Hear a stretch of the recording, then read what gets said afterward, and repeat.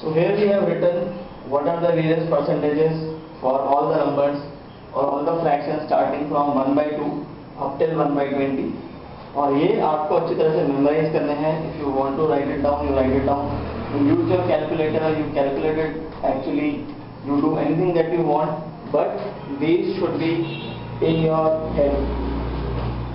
Okay, now let us proceed and let us try to solve certain kind of questions. Now, कैसे questions आपको मिलेंगे आपके exams में करने के लिए? Say suppose you are given a question of this time. They find 14.28% of 560. इसका क्या मीनिंग हुआ? If we calculate it in the normal manner, we will be writing 14.28 into 560 or 1428 by 100 into 560 and then cancelling it and then whatever doing calculation, etc., etc. Okay, but this is not how you need to find it out. You need to find it out. We know that 14.28%, it means that it is 1/7 of 560. So you get 80 as the answer.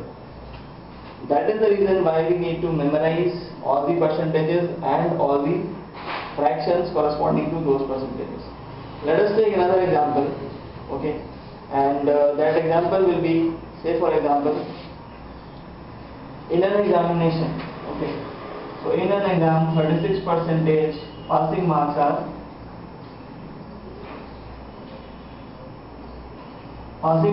36%. A person in the exam gets 17 as the marks. Okay, and that person fails by 10 marks. So he is short of 10 marks. We have to find out what is the maximum marks in the test.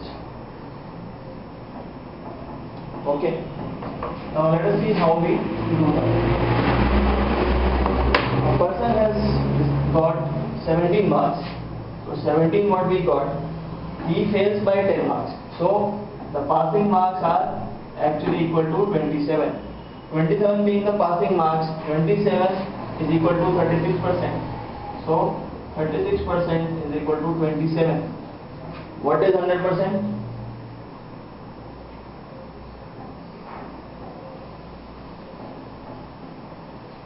Okay, what is this?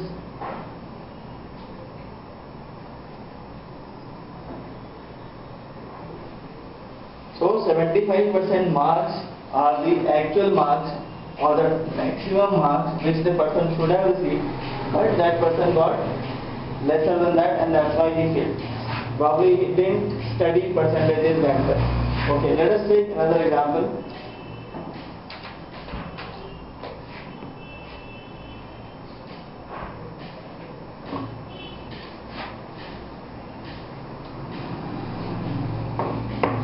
Let us say we have to find 8% of 325.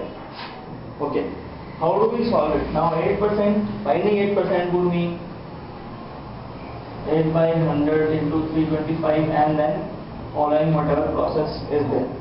The other method to look at is that whenever any number is closer to numbers like 10, 5, 100, 50, etc. in that case, or any multiple of these.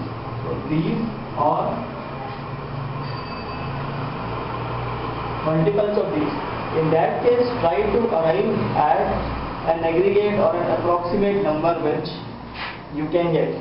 8% of 325 is actually meaning that we have to do 10 minus 2% of 325. 10% of 325 is 32.5 and 2% of that. Now 10% is 32.5. 1% is 3.25. So 2% is 6.5.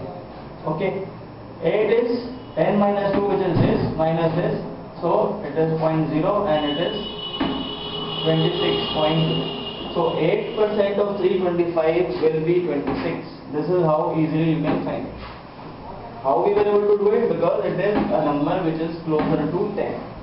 अगर मान लो you would have to calculate say 12%, it again becomes easy because it becomes now 10 plus 2% of 325. 10% we know is 32.5. 2% we know is 6.5. So it becomes 39.